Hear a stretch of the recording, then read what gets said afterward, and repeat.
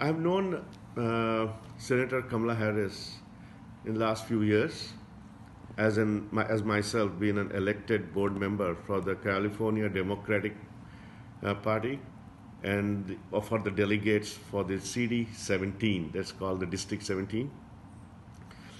And we, as Indian Americans, are really proud that she was nominated for the vice president post, especially because she being nominated has literally broken the glass ceiling, and our children, especially for our children, they feel much more safer now. And not only safer, they feel more integrated with the US fabric.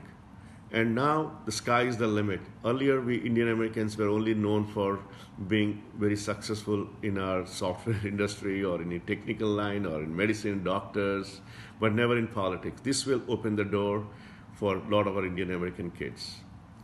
And by also being nominated as a vice president, Indian Americans across the globe now will be in the well known for who we Indian Americans are, how we work hard, how we stand for democracy. This all really helps. So I'm really proud of that. And the second part is she getting nominated as a vice president has really changed the US elections now.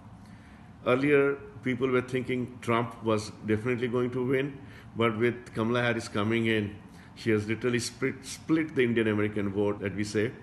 So this is going to be an interesting election, and a lot of Indian Americans, African Americans, everybody is lining up to support Kamala Harris. So please, if you are in the US and you are a citizen, please vote for her, and see you soon.